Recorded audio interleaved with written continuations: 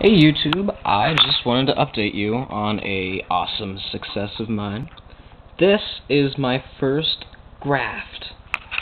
Well, first successful graft. I don't know what the bottom cactus is, but I cut it off because I bought it from Walmart, and I cut it off, and I actually got the top graft from this cactus, and I got this from Home Depot about a week ago, and when we got it, Mom dropped it, so all the flowers dropped off.